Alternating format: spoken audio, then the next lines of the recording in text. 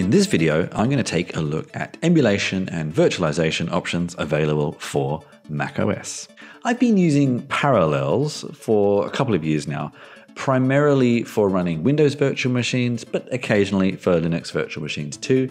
I mostly use it for running games, but also the occasional niche application that is Windows only, and similar with Linux, but primarily for testing there. There are many other long-standing options available for running virtual machines on macOS, including Virtualbox, QEMU, however you pronounce it, and VMware Fusion. But recent changes in macOS have made virtualizing Linux and macOS virtual machines, again, primarily for testing, a lot easier. So I wanted to take a look at these inspired by a post from the ever insightful Eclectic light company. And you'll also find that I did an entire short video on VirtualBuddy, which is one of the options I'm going to look at again in this roundup. I am intentionally excluding anything that runs containers from this video, just because that's a whole other world. It's a very valid world. It has its own use cases. I am primarily looking at something that lets me run graphical, visual user interface type virtual machines. So with all that said, let's get stuck in. Before we go any further, it's probably worth looking at what the difference between virtualization and emulation is. And I realize that probably during this video, I will interchangeably use them accidentally because it's quite easy to think of them as the same thing, but they are not. Virtualization actually runs in something called a hypervisor on top of your current CPU. This means it runs the virtual machine actually on the CPU and is much more efficient and much more performant, but it does mean it can only run virtual machines that use the same CPU architecture. Most modern CPUs and operating systems support this, and it is of course the far best option if it's an option for you, but if you want to run Intel virtual machines, you can only do this on an Intel machine. If you want to run ARM virtual machines, you have to do this on an ARM CPU, etc., etc. Emulation is the opposite.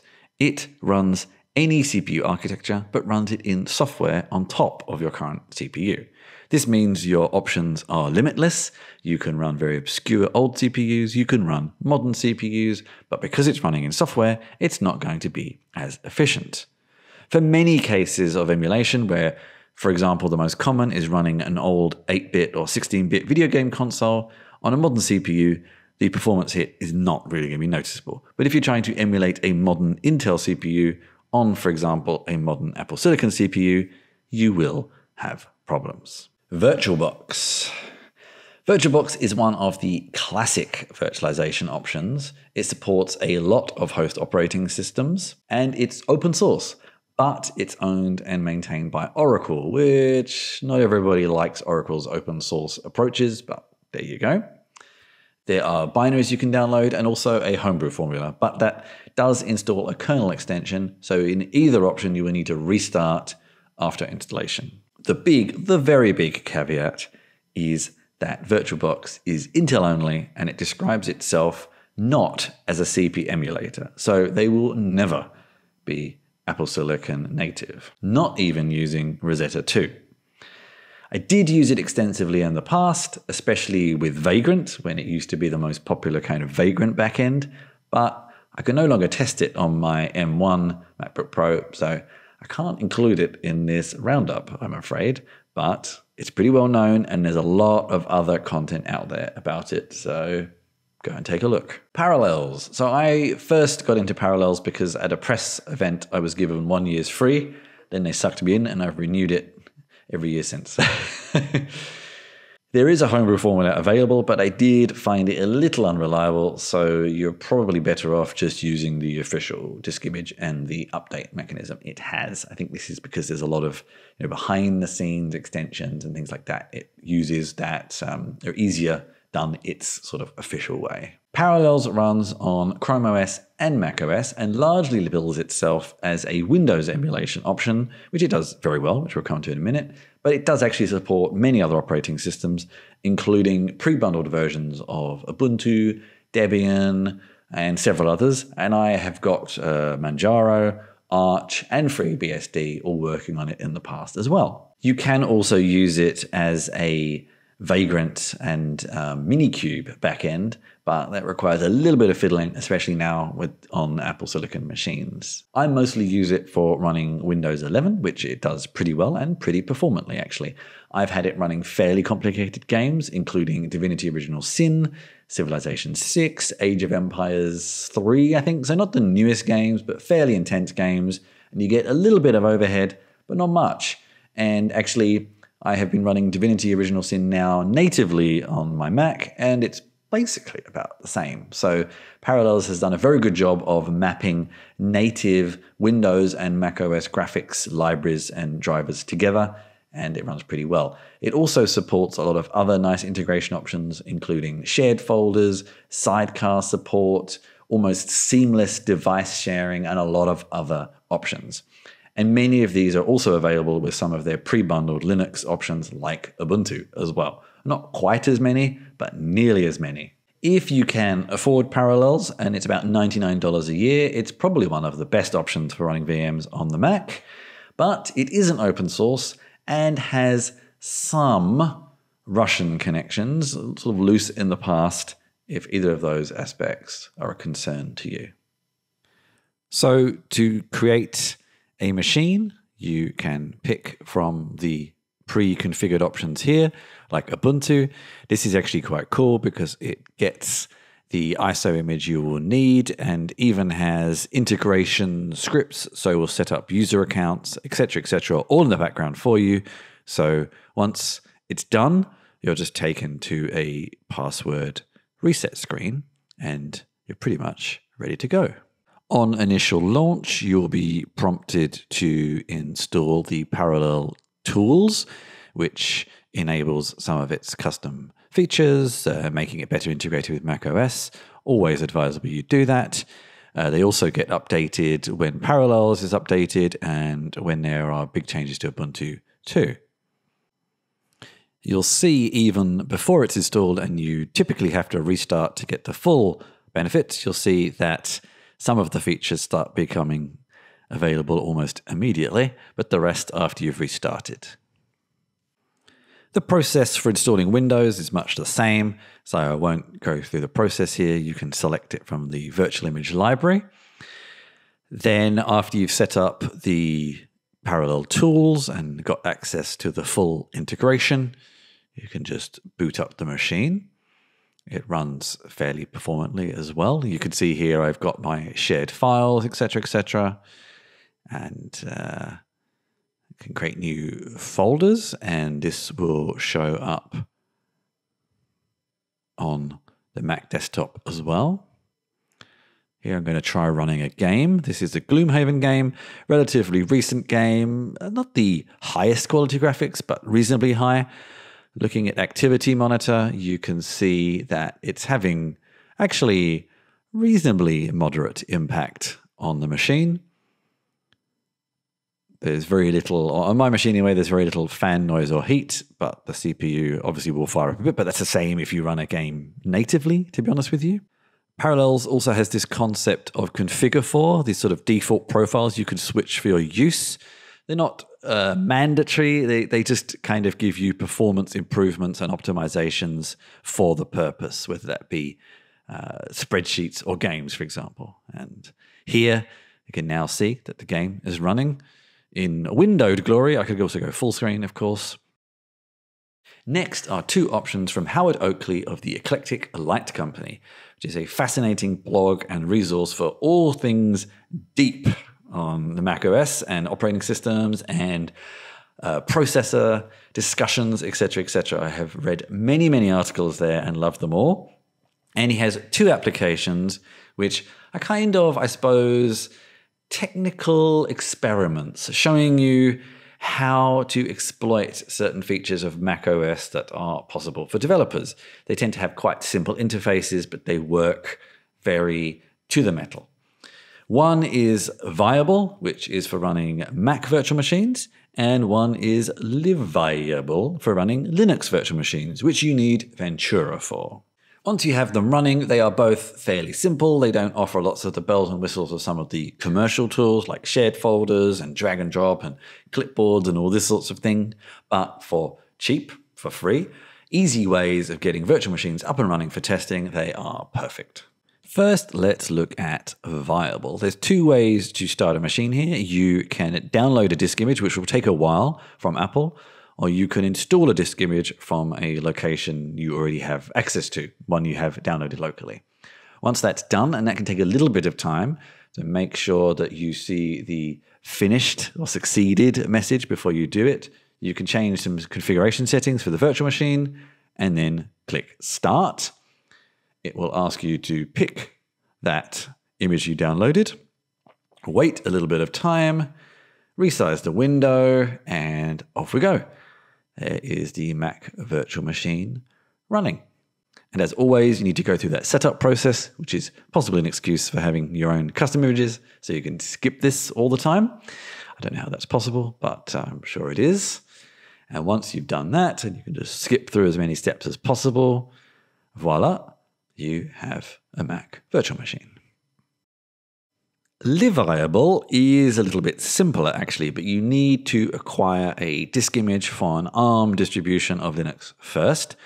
It actually recommends Fedora, which seems to work best. So you download that, click the install button, find the ISO. This then creates the virtual machine bundle. And then it starts. You will see this weird screen to begin with. If you just hit enter, that gets rid of it. I don't exactly know what the message is. And then you'll get lots more text on the screen, which is mostly readable as opposed to the completely unreadable.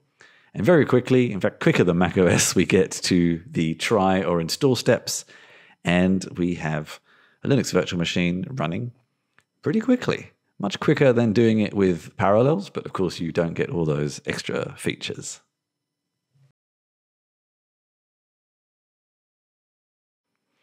The internet does work. This is one thing that is working on both Liviable and Viable. You get shared internet resources, which is probably the most important thing you need. Terminal works as you would expect. And then when we're done, we can just shut down. Next is VirtualOS. This is on GitHub, but also on the Apple App Store. It doesn't look like it's had a massive amount of activity, but as the code is there, it's possibly good to dig into and learn how it was built. It's very simple to use. You install it, you open the settings, you check whether you want to download the latest image from Apple or pick an image you have locally, then you hit start. And that's about it. So very simple, very straightforward, no settings, possibly more of a proof of concept if you want to dig into the code to see how it all works. Enjoy. UTM is increasingly popular the past couple of years. It's actually a wrapper around QEMU. So if you can't get to grips with all the command line options of QEMU, you can use UTM to make it a little bit easier.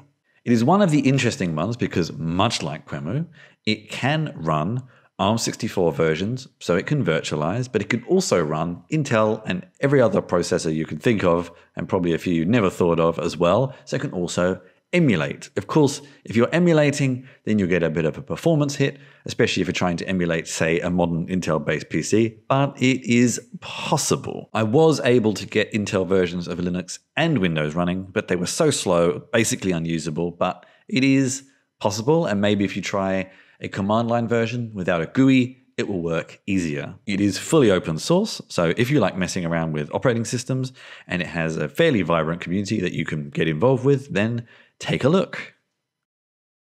So for ARM versions of Linux, it's relatively easy. You find an ISO image. That's probably the harder part. There's a limited amount of those available, but they are available. Download the ISO, select virtualization, then Linux, select the image, and then continue. Set the memory, the CPU, the hard drive, etc., etc. What do you think you might need? Anything else you might want? Click the big old play button. And then very quickly, you should be greeted by whatever onboarding process the operating system you've installed has. So in this case, I have picked Fedora. And after a little bit of time, up pops the live installer that lets me either try or install to hard drive. And the it works pretty much as you would expect.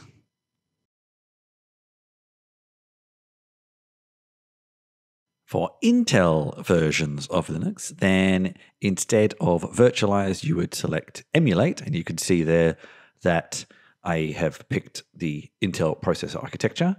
And now just to show you, I click try and wait and wait and wait and wait. I won't finish this screen recording, but I did see how long it did take. I went away, I came back sometime later, and it got to the next stage. So it's slow. I can't really say how slow, but it's very slow. So probably not usable, but it is possible. For ARM versions of Windows, there is a disk image available on the Insiders program and some other places, or a VHDX file, not an ISO as Windows calls it.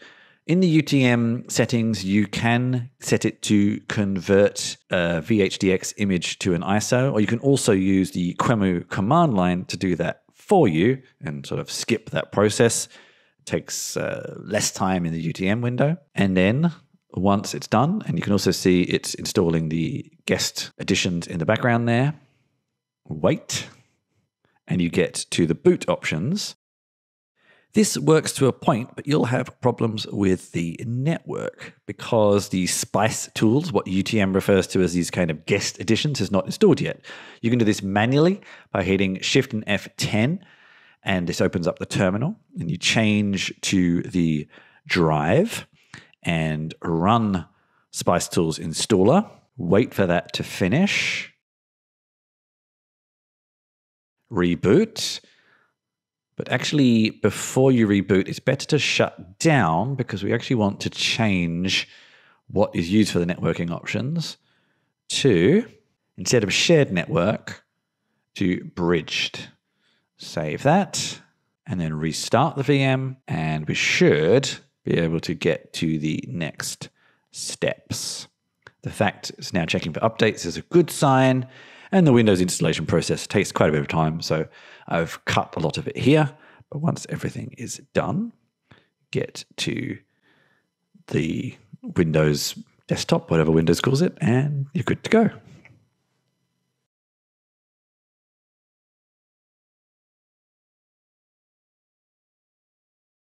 VMware is a company that is infamous for its main business being virtual machines. So I don't know why I've never thought about using anything they offer for virtualizing on macOS. They do have an application. It's called Fusion. It's pretty similar to Parallels, and again, largely aims itself in the market as a Windows emulator or Windows virtualizer for macOS and other operating systems. Also similar to Parallels, it does offer a lot of tighter integration with the host operating system, including mappings between the graphics libraries, shared folders, and all these sorts of features that we've covered earlier. Interestingly, you can also use it to run containers, so it becomes kind of an interesting multi-purpose tool if you're into that sort of thing. The commercial released version of Fusion is still Intel only, but there is a tech preview that runs on ARM-based Macs, and that's what I took for a spin. So for Fusion and using ARM versions of Linux, again, it's a matter of finding one that works. I'm using the suggested one here, which is Photon, which is VMware's own version. Install the ISO. This doesn't have a GUI, so it's quite a quick install and not that much to look at, but we get the point. Boot it up. There's the splash screen, install, and here's the install steps. I won't go through the whole installation process, but you get the point. And once that's done, you can reboot to the command line in this case and use Linux. But any of the ones with a GUI should work. Have a look at the testing guide here for Fusion. It is still in preview, and it has less things that work than Parallels and UTM right now. For Fusion with Windows on ARM, you do need, again, to convert the VHDX file. It will not do that for you automatically like with UTM. So you need to run this QEMU command, which I have got on the screen right now. Once you've done that, you can set up the machine, pick that image, finish the setup. You have some settings here looking very much like old-fashioned macOS settings, and We can now get to the installation process. Again, I'm cutting quite a bit of this because the Windows installation process is quite slow and quite long. And much like UTM, we will get to a certain point where the network doesn't work, and we do something similar, but for the Fusion's equivalent. So again, hit Shift F10. Up comes permissions and the terminal. We get to the virtual drive, the CD drive, set certain PowerShell permissions. It's a world I don't really understand. It's all in this testing guide. You can find instructions there. And then run the setup process. When it's done, it flashes here. This is obviously some sort of graphics driver thing it's changing. And then you can continue. And again, cutting a lot of the process here, but once we hit the check for updates section, we can be confident we have a network connection. Jump through the remainders of the steps. And finally, we have Windows. Woo!